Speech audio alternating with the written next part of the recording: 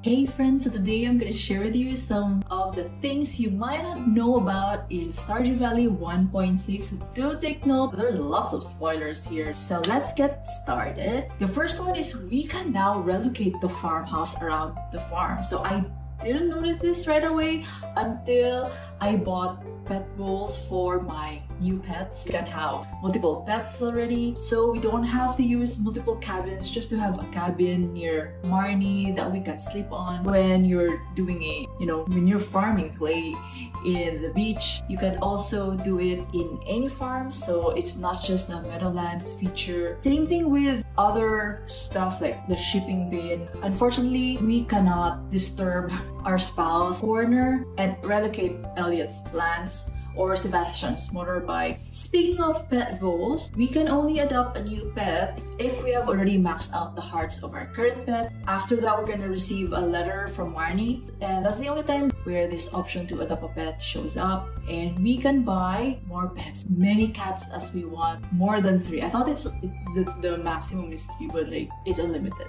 So we can check the status of our pets through this animal tab over here in the middle. Then we can also already buy pets even though we don't have pet bowls yet, although it's advisable that we buy enough pet bowls or else they're gonna be mad. Like I only bought pet bowl for Coco Jumbo and forgot to add another pet bowl for a third one for Bantay. So if you're tired of waiting for Marnie to go back to her shop from standing in front of her microwave, even though 100% sure she saw you standing there and wait there for the whole afternoon, then this one is for you. It's called the Animal Catalog. Once you have this, even though Marnie is away, you can always buy, adopt pets, or even buy supplies from her shop. Just open the book and learn how it's done, and voila, you won't feel frustrated anymore in going all the way down there. You can also buy pet-related stuff from Marnie, such as this cat condo, dog house, or rather, I want to call it turtle house. Coco Jumbo prefers staying here instead of the dog. Next, our pets with max hearts sometimes give us gifts. I was shook when my cat dropped a snail and sometimes fish out of nowhere, so that's really cute. So I think that's the default one if you have a pet cat. I don't know yet what are the gifts or drops from dog or turtle because I just adopted them, but we'll see later on. We also have different varieties of cabin aesthetic now, at least on the outside, and the inside is still the usual basic cabin, but we can redecorate it. But yeah, in this save file I decided to go for the trailer look, so Pam may probably decide to sleep here and get in the bus earlier than 9 AM. I'm just kidding, but I hope that's an option though, or totally allow us to fully drive the bus.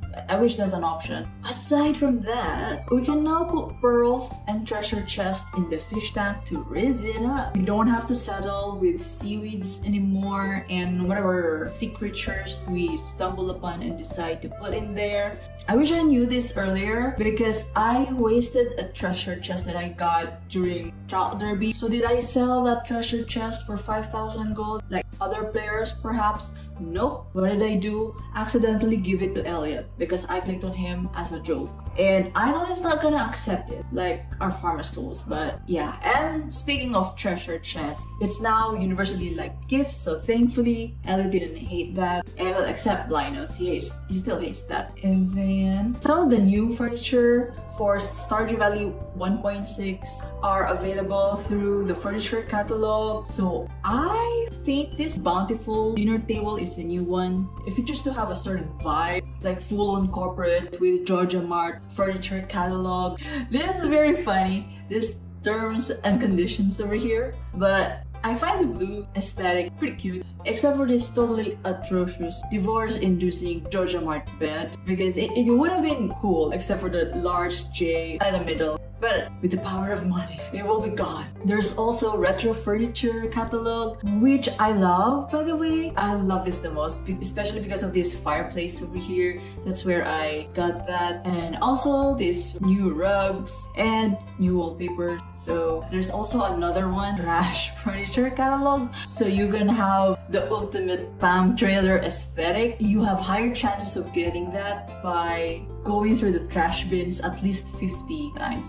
Anyway, and still speaking about furniture, if your spouse is Elliot, actually I'm just kidding, even if your spouse isn't Elliot or Abigail or Sebastian or any musically talented Downey, you can buy this upright piano from the Magic Shop book during the Night Market Festival for 900,000 gold. But if you want a more gothic aesthetic, then we have this alternative piano, the dark piano, and we can buy that from the Desert Trader for 999 pieces of gold. And if you're 14 hearts with your spouse, there's a huge chance that their portraits will be available for sale through the traveling cart, and it's being sold for 30,000 gold. Every time I see that, I feel like, bruh, this girl is trying to take advantage of my Elliot obsession. Another thing, Ancient Doll finally has a use, yay!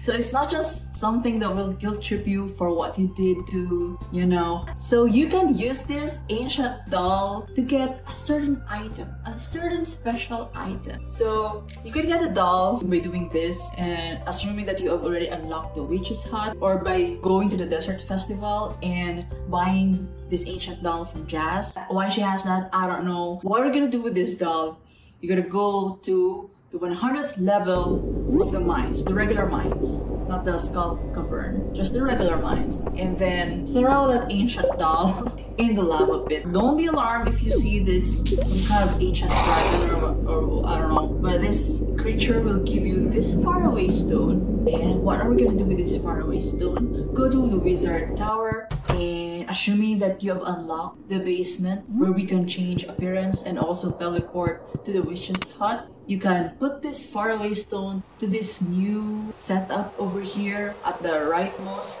side, and behold, this orange brain cell will hand you the most overpowered cute weapon of them all, the Meowmere. So I initially thought this is similar to clubs where you can knock back enemies, but it actually acts like a dagger, similar to Elliot's pencil, where you have a boost in speed, although it doesn't have much damage compared to usual clubs we get in the game, but it's still awesome because of the speed boost. I love using it in Skull Cavern, and yeah, I'm not scared anymore with these grid thingies, you know, because of that. Next, speaking of mines, we can now have a death kit, which I'm super happy about. Like, it's so helpful. We can set it up overnight in the mine, so we can continue mining the next day. Unfortunately, it's just a one-time thing though. It's alright. That's a balancing feature, so it's not abusable. I initially got it as a reward during the Trout Derby, but we can also craft it at Foraging level 8. Next is this secret note by Grandpa. So this refers to the new Mastery Cave, which will reveal itself once your farmer maxed out all level 10 in all areas. But once you unlock that, you have high chances of getting trinkets as drop from monsters. Oh, and also we have to choose combat mastery, and it's super helpful if you love going to the mine. So that's something that I look forward to extra, because I see a lot of players ask about this. So we can put food on the table even before the 1.6 update. Just right click on the table while selecting any items actually we can put there, except our farmer's tools. That's it for now. Thank you guys for watching. Like, subscribe if you enjoyed this video and find it helpful, and see you in the next video, which is probably this one or this one.